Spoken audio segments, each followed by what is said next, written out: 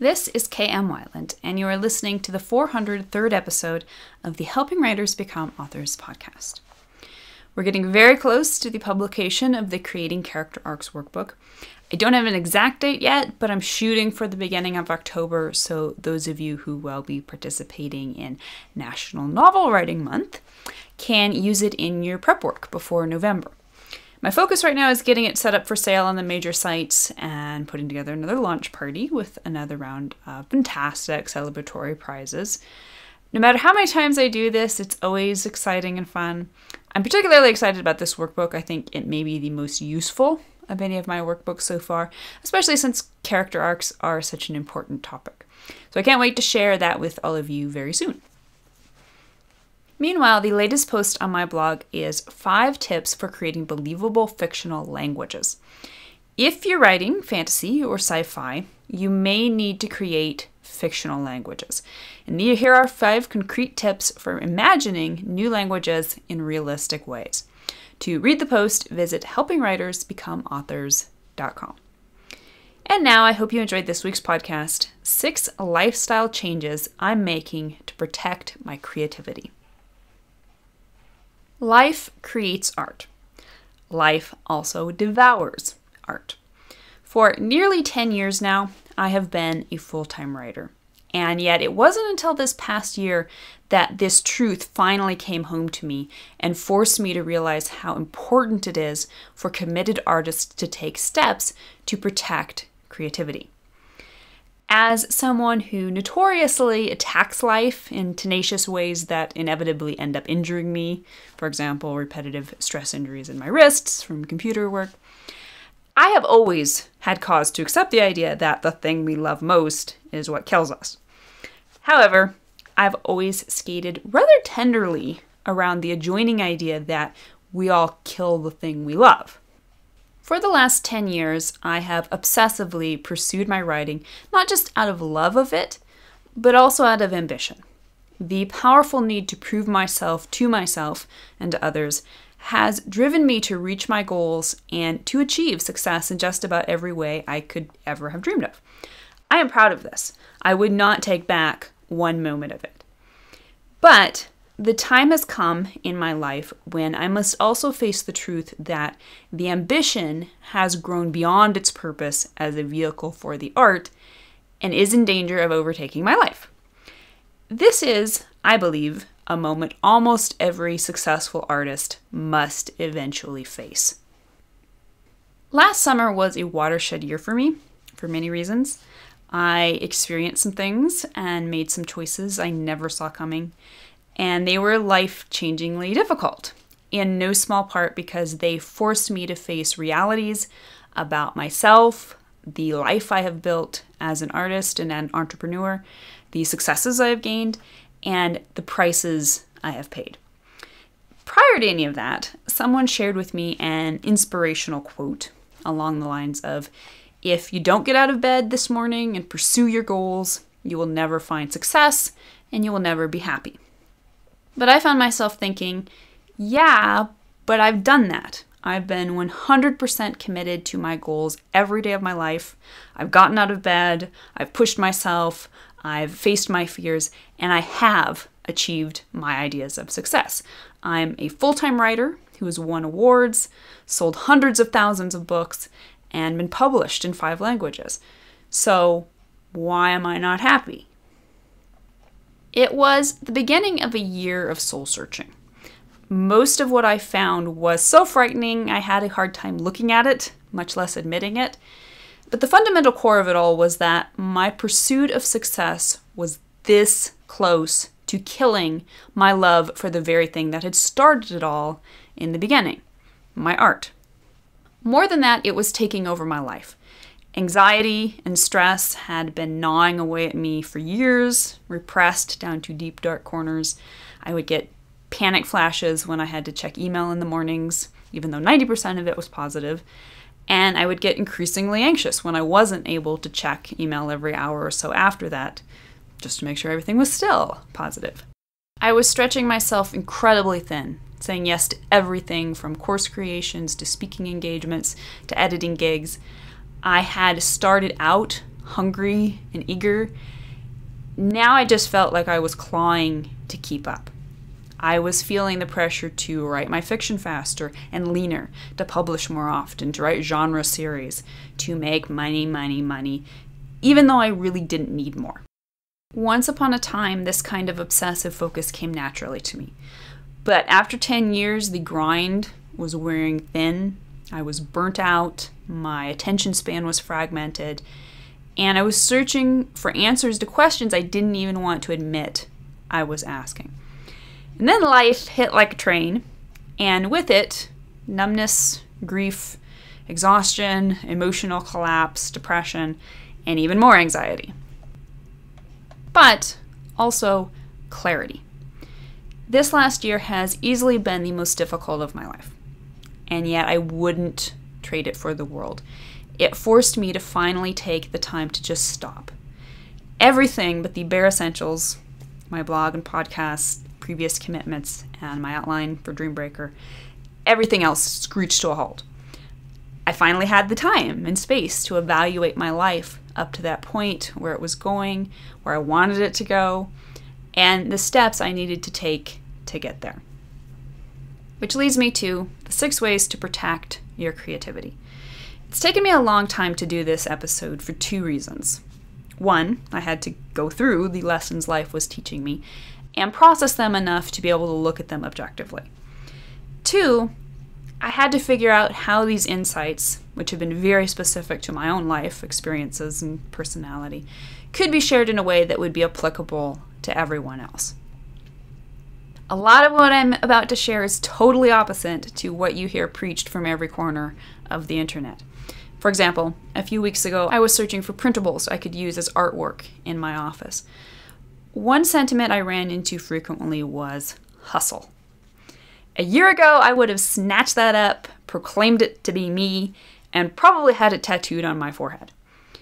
Now, that idea just feels wrong. That said, I want to note a quick caveat. Although I am about to encourage an awareness of cause and effect and advocate for a less ambitious mindset, I am not in any way discouraging big dreams and a strong work ethic. What I'm wanting to share is a view from the other side of the fence, which I feel is often not talked about. So, step number 1, count the cost of success. We all want success. We all want to be rich and famous. But few of us look at the big name author or the Hollywood star and consider the downsides of their lifestyles. There are always downsides. As I like to say, you never get nothing for nothing. The actions you take now to achieve a dream will change you forever. One thing I had to face was that the person I had always thought I would be was not the person my life had created. I had to grieve that person and embrace the reality, both the successes and the limitations. At the end of the day, success brings many rewards, but it is also always and ever hard work. Sometimes that work is uplifting and empowering, but sometimes you let it suck you dry, trying to give 110% until the day you wake up and realize you've given away more than you ever had to give. Protect your life. Protect your health, protect your relationships, protect the art itself. Success isn't worth any of them. Now, there's no reason you can't have your cake and eat it too, but that requires foresight. Don't sacrifice the joy of the journey to the lure of the destination. It's like Dorothy running away to Emerald Oz, only to realize her heart was at home in Kansas all along. Or as Anne Lamott so forthrightly put it in her book Bird by Bird, I just try to warn people who hope to get published that publication is not all that it is cracked up to be, but writing is. Step number 2, embrace the starving artist mindset.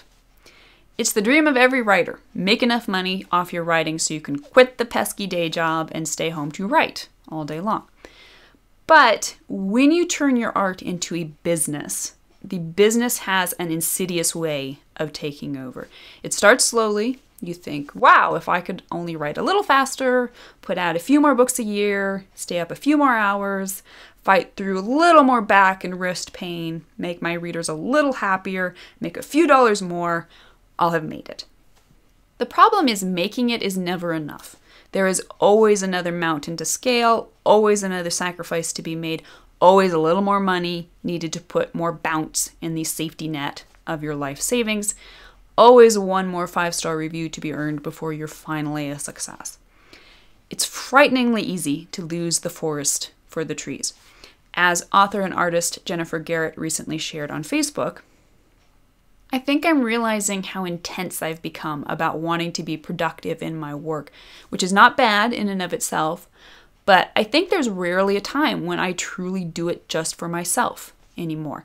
It's nearly always to either ultimately produce something or to learn more.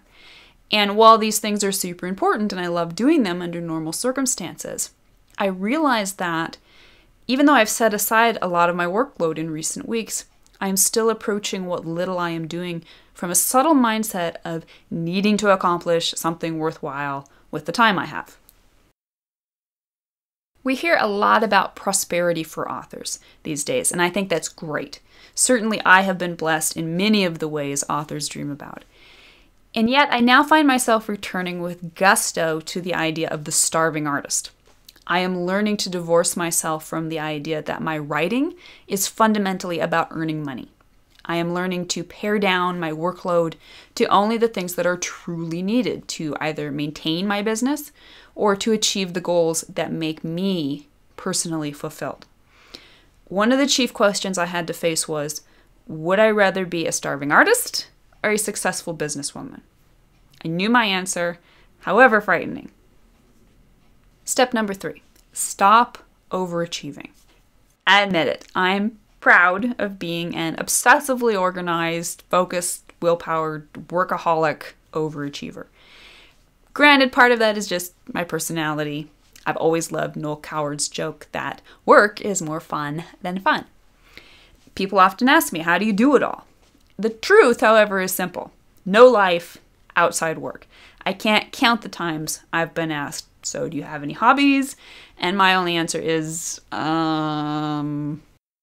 It's true that this kind of drive will get you places. Success absolutely requires dedication, concentration, and sacrifices. There's a time and a place for that. But man cannot live on gasoline alone. Overachievement in itself really isn't something to be lauded. It's an extreme, not a balance. As such, it cannot be maintained ad infinitum without major consequences. So don't be an overachiever. It's kind of like being a bull rider. They look cool from afar, but they spend their lives hobbling from doctor's appointment to doctor's appointment and then right back to the arena. Instead, seek balance. Choose reasonable goals and reasonable timelines and work at your own pace and in your own way. Don't feel pressured to meet other people's unreasonable standards. Step number 4, live in your season. One thing about living at your computer in an obsessive fog is that you don't always notice the change of the seasons. I mean this both metaphorically and literally. Last year was the first year in maybe forever when I actually watched the seasons change. I look back on it and what I see in my mind's eye are the vivid greens of summer, the falling gold of autumn, and the peaceful white of winter. That year, despite its struggles, is beautiful to me in ways I never really experienced before. When asked about how I've maintained the workload and the pace I have for the past 10 years, I've often joked about willpower, old boy, willpower.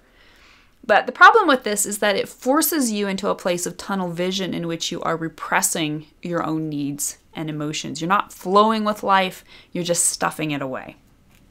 I am now learning to stop focusing so relentlessly on the goal and instead to look around me, to remain aware of the moment, grounded in my body and attentive to my emotional needs as they're happening. For example, So far this year, I have read only 37 books. For someone who has read over 150 books in past years, this is a shockingly low number. It puts me on pace to read just 49. But this year, instead of sticking to a religious schedule of reading at certain times of the day, I have instead tried to listen to what my body and my emotional state really want. I made a list of things I enjoy doing and which I can do to help me relax and enjoy life when reading just isn't doing it for me. For example, go for a walk, watch a movie, sit or lie down quietly, take a nap, take a bath or shower, color in an adult coloring book, surf the internet, go shopping, go for a drive, go out for coffee, eat, clean the house, cook, talk, sing. I'm slowly growing better at listening to myself, and slowly it is helping me return to a more balanced and in tune way of living. Step number 5, cut back on fake life. You can't live with the internet, and you can't live without it. This is especially true for writers these days. We sell our books on the internet, we manage our publicity via our websites and blogs on the internet, and we attract and interact with our readers on the internet. And yet, the internet is, I believe, one of the single most destructive forces in our lives. For all it's good, it also destroys our attention spans, distracts us from meaningful activities and real-life interactions, and increases stress. My sister talks about how her mommy brain never shuts off until her 2 toddlers are asleep. It's the same for me on the internet. I am never more at peace than the moment when I shut down the computer for the day. When I can't access the internet, I am calm. The moment I know I can access it, the back of my brain starts nagging at me to check email or to make sure my website hasn't somehow imploded on itself during my brief absence. George Saunders commented on how writing a book allows him to access a higher version of himself in ways that interacting with social media does not. He said, "I just noticed the difference in how my mind was working in these 2 different modes, how much more anxious and hopeless and less generous I am in interacting with cable news and social media. The energy is more antagonistic and defensive." With every passing year, I make a stronger commitment to toning out the internet static. I used to start my day by looking at news headlines on MSN. No more. I have shut out the mainstream media more and more adamantly every year, and I have never once regretted this. Do I feel uninformed? Absolutely not. If anything, I feel more centered and able to take responsibility for my own beliefs and choices about the social events that actually impact my life. I am also trying to figure out the balance of maintaining a social media presence without letting it take over my life. I have large followings on both Facebook and Twitter, which is awesome, but it also means interacting on these sites could easily consume my entire day. They epitomize internet brain with their rapid-fire notifications and short status updates. The second I open Facebook in a new tab, I can almost hear that same bustle you hear in a major airport. I haven't found a perfect balance with this yet. I'm still committed to maintaining my social media presence because I still believe it's important to what I do. But because it is also one of the biggest stress triggers for me, I'm committed to giving it a back burner place in my life where it can't claim the majority of my daily focus. Step number 6, stop writing. I know, you're going, what? Stop writing? But isn't the whole point to get back to the writing? For me, yes, it definitely was. But sometimes that means stepping away. My writing is still every bit as much a priority for me. Indeed, I have focused on making the fiction more of a priority. But I have also learned to relax a little. For all that we preach about treating writing like a job and writing even when it's hard, writing should be, first and foremost, a pursuit of joy. If I'm not enjoying the writing on a consistent basis, then something is wrong. This gives me more space to let my writing nurture my life rather than sacrificing my life to my writing schedule. I don't think it's a coincidence that my current work in progress has been the best writing experience of my life to date. I'm writing slower, I'm not beating myself up when I'm too distracted or stressed to write, and I'm enjoying every minute of it. I'm looking beyond my writing. It's no longer the be-all, end-all of my life. I am seeing life itself and looking for ways to experience it more deeply and authentically, and I am trusting that my writing can only benefit as a result. Perhaps the greatest insight I have been given through my recent experiences is that striving, aka working like an obsessed hamster, and surrender, aka embracing the beautiful order of life's chaos, cannot live simultaneously. Indeed, they are explicitly antithetical. The old vision of success served me well enough in the past, however short-sighted it may have been. But it is time to set that old vision aside. My new vision of success looks a whole lot more like living in harmony with the life God has given me, rather than trying to conquer it.